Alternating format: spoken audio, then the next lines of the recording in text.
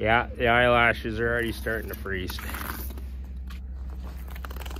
Well, it's minus 28 Celsius this morning.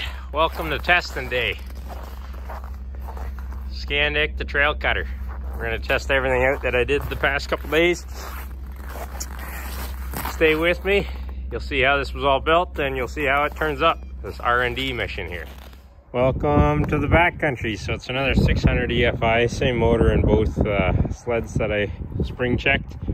We got the belly pan on this girl already. I threw my old handguards and handlebar muffs on it. We threw the recoil off my 850. Oh, there's 3 tabs on the narrow chassis. There it is there. Got the heated visor hook up on it, and then I put all my bags off my 850 on it, and then these ice scratchers, got that one all on. So this sled's pretty well ready to go. I might throw a hitch on it, not sure. I don't really want to do any towing with it, but today we are removing what I spent so much time on. So we're going to take those off. I'm going to take the 4 bolts out of this and move it right back. So I hauled that backcountry home on this, and the 2-inch lugs hang down too far for me to even get the track underneath it. It was loaded with a fork truck, so I didn't have the ramps to even try it there. But we got to mount that in there today, so that's for the super clamp. So there's the super clamp there. I only bought 1, but I bought 3 tie down spots. So I'm going to put 2 in the trailer where 2 sleds are going to go. I got this different style switch that I made a bracket for. So we'll put a plate over this. I got some aluminum. Take that off, put a plate on it. We're going to hide the switch on the inside. And the tie downs like that I removed that are just into the sheet metal on the side, I removed them for some of the floor and lights and stuff. So I think I pulled out 8 of them. I'm gonna relocate 6 of them into the 2x2 tubing. So I got all galvanized hardware for that. So we'll get those strategically placed. And then the 3 locations for the super clamp here, 2 on the trailer and 1 on the truck.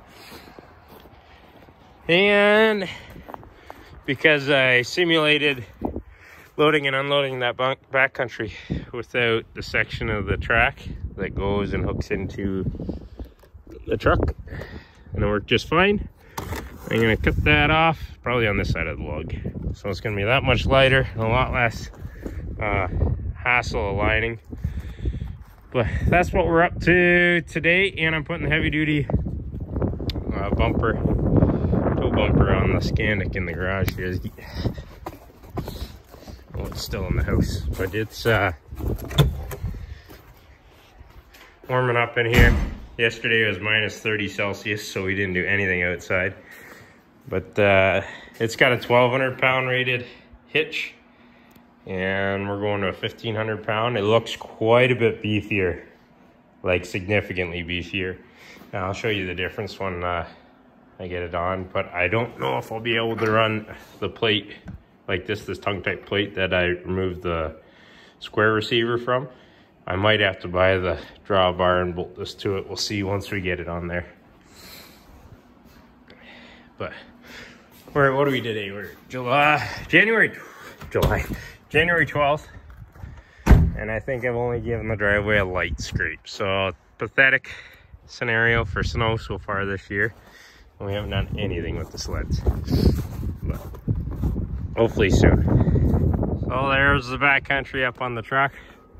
We got the super clamp bracket mounted. It's all clamped down. That is super slick. They're pricey, but makes tying down really easy. I had 4 straps on this one. I brought it home from the dealer and kind of pain in the butt. Lugs fit perfectly in the spacing there. They roll in and out just fine.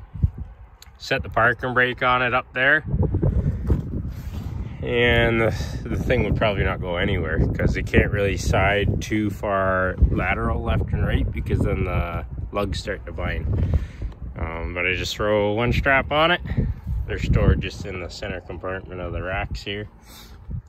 But well, there we go. So we moved everything out back because I didn't have much clearance there to get an 1.25 inch lug track in there. So we cut that right off. It goes up there just fine, and it doesn't, by the time it pivots, it doesn't fall down in here. It climbs up on this, no problem. But yeah, there we go. The Skandic climbs up that much nicer in low range. You have to come up with a little bit of momentum with this sled, but that's something that's new, is that big old 2-inch track. Never run a sled with that. Hopefully it's not going to cause me any issues, and it'll claw through quite a bit of snow. But we got the ice scratchers here, so you just pull them out of their clips up there, and they'll flick up some snow for cooling issues if we have any. But that concludes the setup here. So the idea is, when I want to go with just the truck, it'll be the Skandic up there most likely.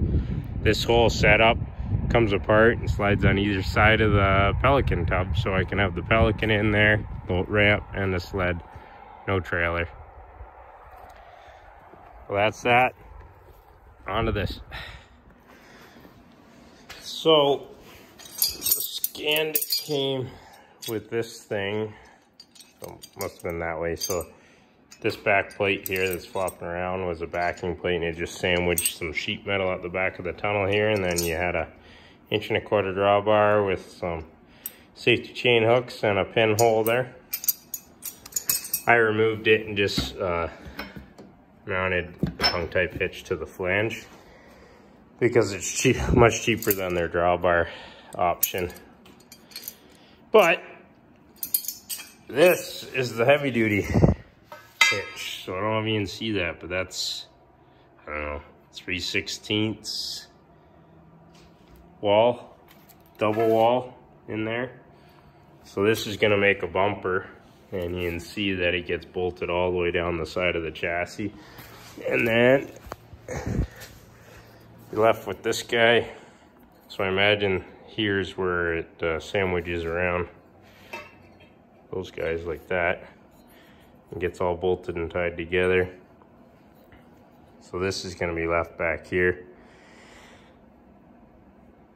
like that, and I don't know if I'll be able to flush mount that, and it's going to force me to get their drawbar, but it'll be heavier anyway than just the tensile strength of the 4 bolts. I mean, I guess that's all that's going on the drawbar too, but it'll get it out further from the bumper too, which isn't good for tongue weight type stuff, but there's not really any tongue weight with the Sled. It's just back there floating, but it'll get you away from the snow flat.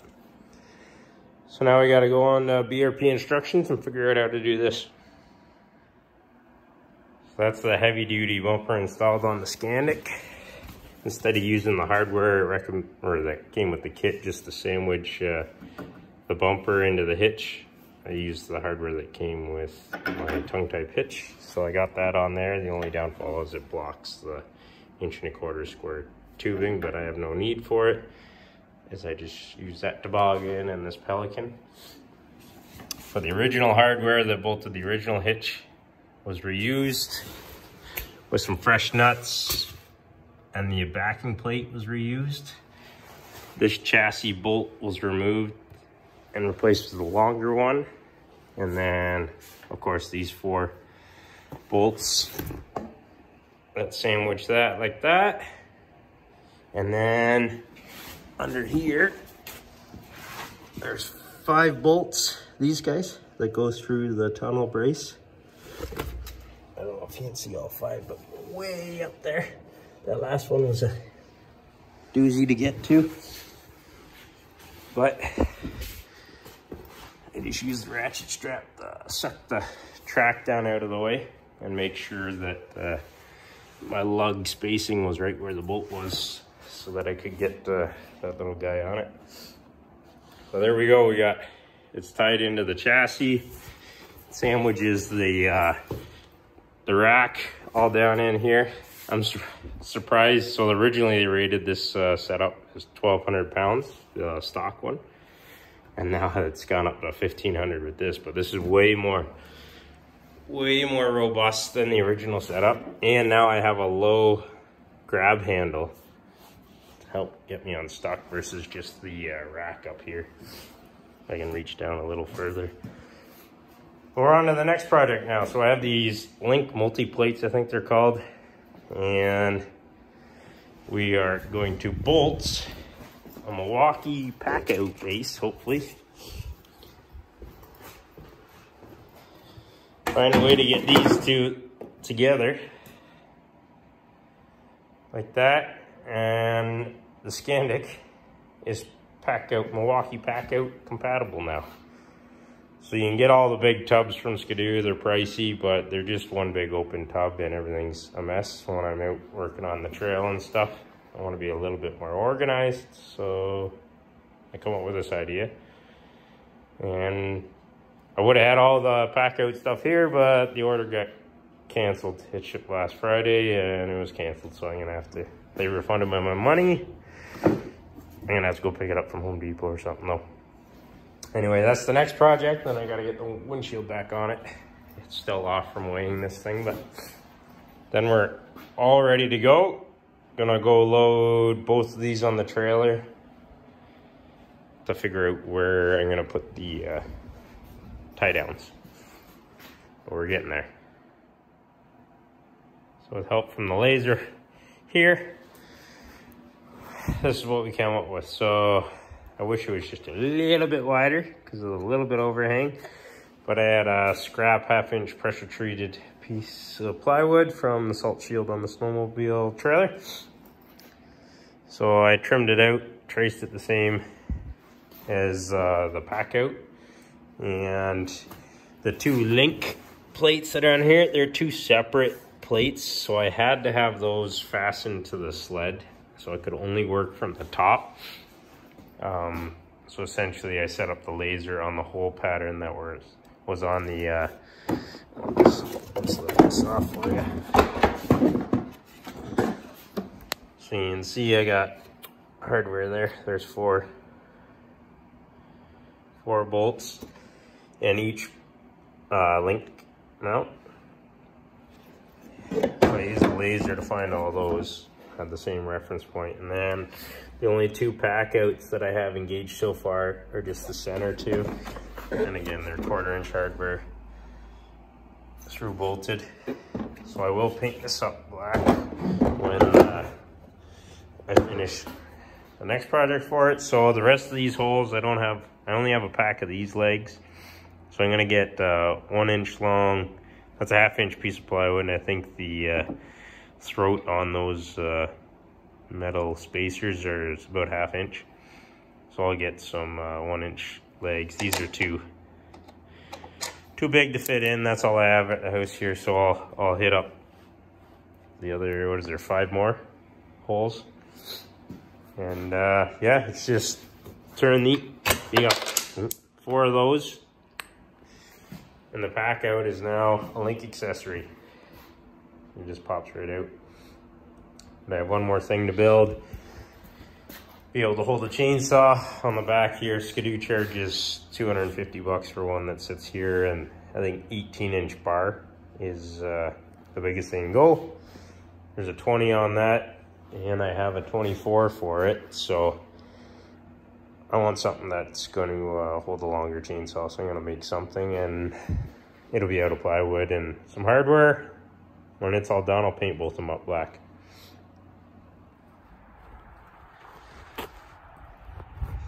So there they are, a pair of them on the new setup. So we filled in that hole from the old button, and we got a new button mounted in there out of the weather.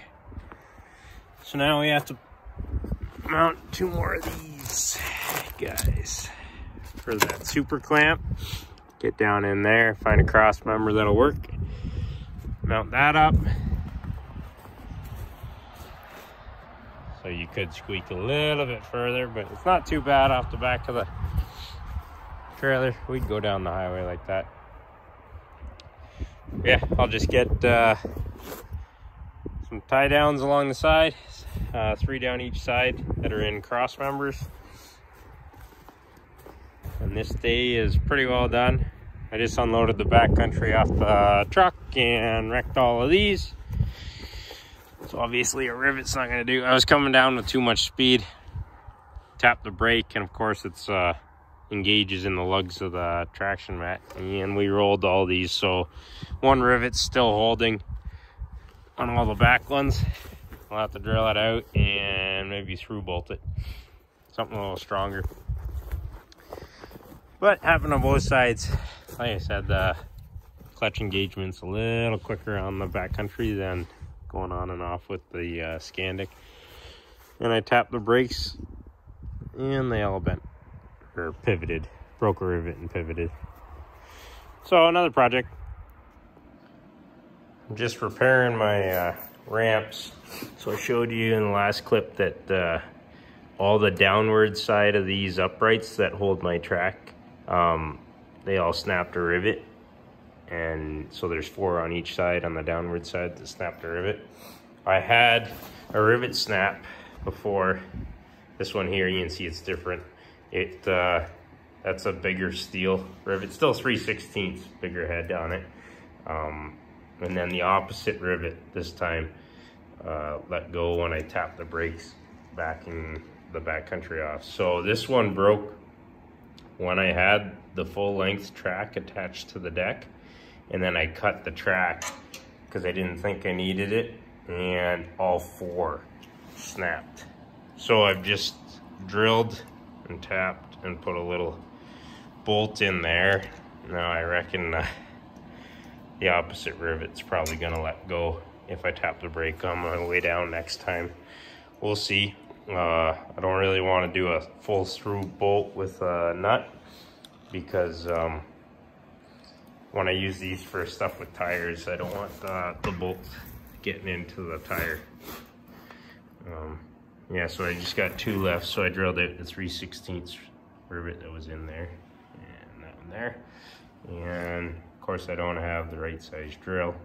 I just used the 3/16 drill, and it's a little stubborn tapping that with the 1/4 But we're getting it. So 2 left, and we'll see what lets go next time. I guess that's the whole prototype or R&D that you pay for with other people, because I think this is my 3rd or 4th time repairing this setup, and I haven't even gone anywhere. But we're gonna take the sled, the Skandic there, once I finish the chainsaw holder here this afternoon. It's going to the property here in a couple days, this Saturday, and it's gonna cut trail. So yeah, we'll finish this up. Well, this is gonna be my quick little chainsaw holder if it works out. So I cut off 24 inches of one of my 4x6s, which is my roof rafter material.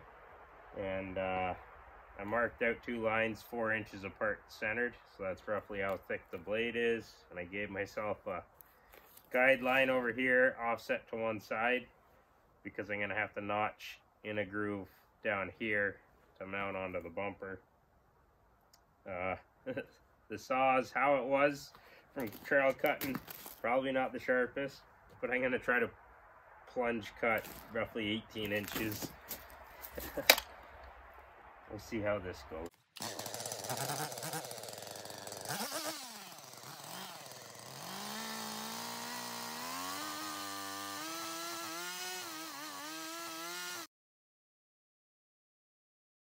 Well, I was hesitant at first there, and had it kick back a couple times, but I might be able to chop off a little, clean that up a little bit more. But now we just gotta get maybe something to help the bit of the body. I might even give myself some grooves for the knives. Speaking of, that's loose, I'll have to tighten that up. But yeah, so I'm gonna get a toggle clamp and drill through the side of this, and it'll be able to clasp over and put some pressure on the bar. It won't come out. Anyway, you'll see what it'll be when I'm done. So there's my plunge cut, and then I did a couple kerf cuts for the knives on the 441 there. And I was worried about this piece chipping off, so I used my pocket hole, my Craig tool pocket hole, and put some 2.5-inch screws all the way down. Helped that. And then I installed that toggle there because these are designed to clamp something on the same surface. I had to change all this out to some all thread. It was a little bigger, so I had to drill out all this stuff to 3/8 versus the 5/16. And then I don't have a rubber stop on it anymore, so it's just electrical tape on 2 double nuts jammed together. So we'll try that out as a hold.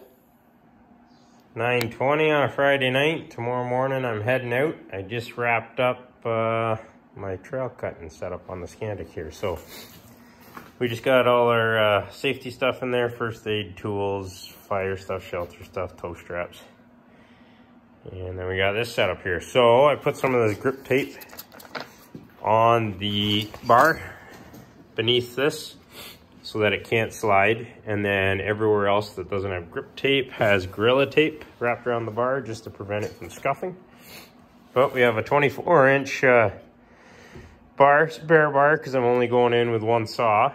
So it's just 6-inch gear clamps holding the bar down. And then these two are just wrapped around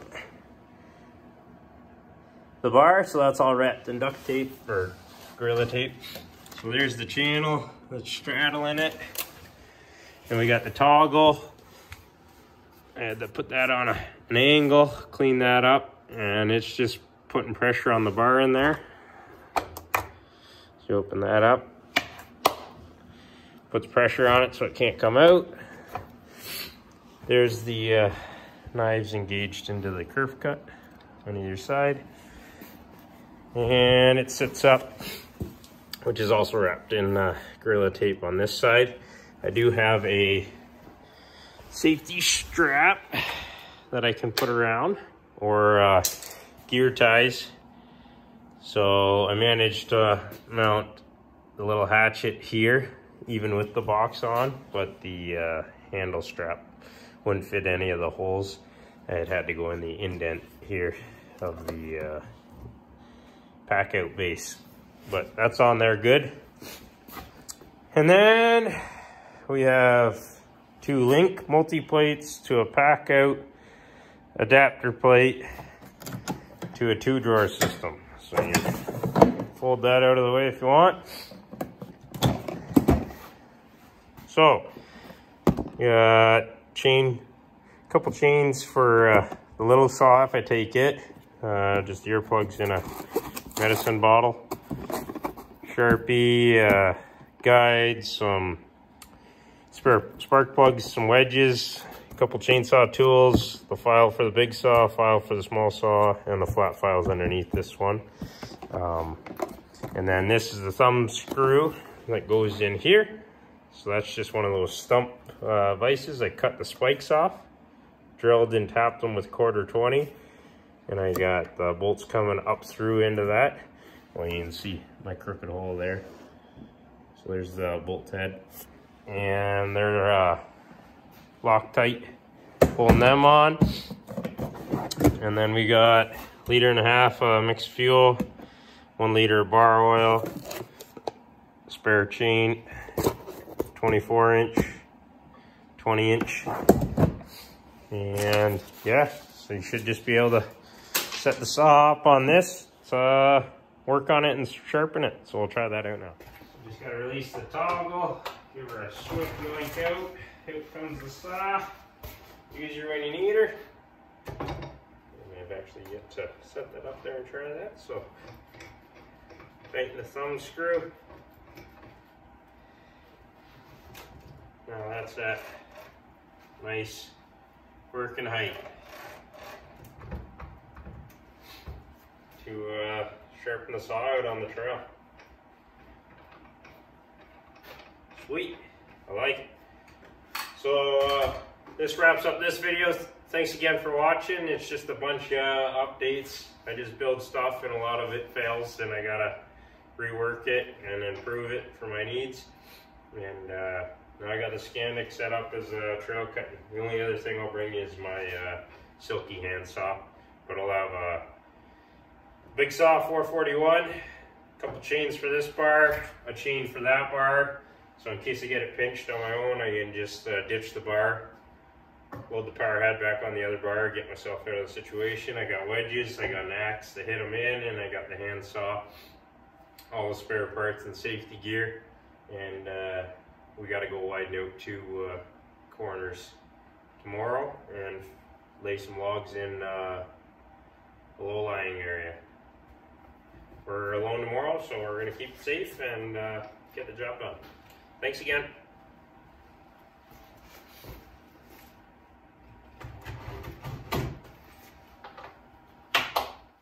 Well, there's not going to be a whole lot of footage. I don't think the phone's going to work that well, but maiden voyage. There's not a whole lot of snow in here. You can see the four-wheeler tracks from last time, but we made it in with the Skandic. A little cold. I'm not in full snowmobile gear, so the trip in. There's everything.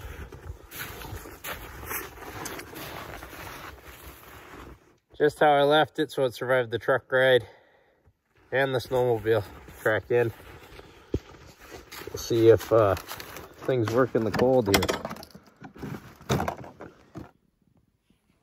Everything's where I left it.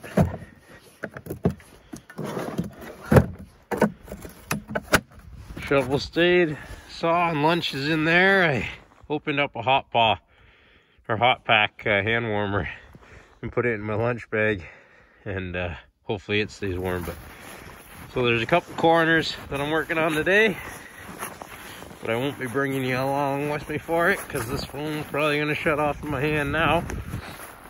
This one here, I'm going to take out probably 4 trees, come up into 10-foot sections because this corner won't be any good with long load. And then this